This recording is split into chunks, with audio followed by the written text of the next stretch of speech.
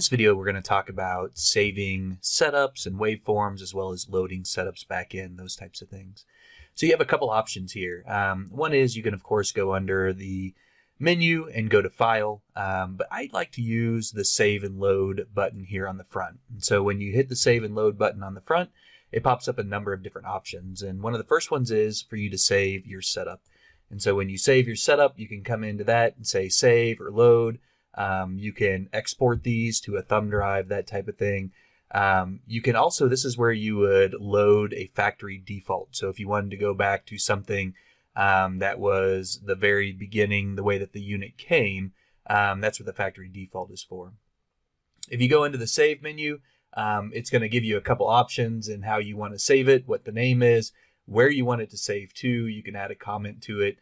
You can also save these off onto a thumb drive. If we go into the Load menu, there's a couple kind of interesting things here. One is, so initially you can have it set up where it just gives you a file list, and this can be nice if you know the date, that type of thing that you're looking for. But one of the pieces that I really like is this icon view. And so when you go to the icon view, if you saved a setup, it also takes a screenshot and uses that kind of image as an overview of that file setup. And so for me, I'm a visual person. I think this makes it significantly easier to find the setup that you want to load. And so you can see here, like this one, it's pretty easy to see what I was doing at that point. And you can then load that setup itself. If we go back in and we go back a step, you can save your reference waveform. So you can have up to 4 reference waveforms that you want to be able to use. You can also then save those off if you wanted to export them to something like a thumb drive. If we go into the waveforms, this is where you can save the files off onto a thumb drive, and we give you a lot of flexibility in what you save off. So you can save just the display data, you can save the acquired memory, you can save the history data, you can say what the sources are, what format you want to save it in.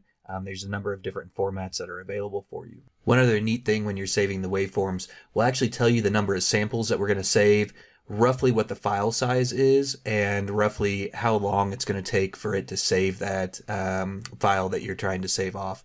So pretty nice. It gives you some indication of how long that might take. If we go to screenshots, similarly, you have a lot of options. So again, you can name it. You can change the format that you want between bitmap and PNG. You can save whether you want it to be in grayscale, inverted, color, those types of things can be nice from a documentation standpoint. You can also save off your equation sets. And then one of the, I think, most powerful capabilities we have is something called One Touch. And One Touch is directly tied to this little camera button over here on the front panel. And you can set up what you want the oscilloscope to save when you push that button. And so this is kind of neat. If we go into the One Touch menu, we give you a number of different options that you can automatically save all at once. So you can save your setup, you can save a screenshot, you can save the waveform data, you can save the references, you can save the search event table, the bus table, the statistics from your measurements.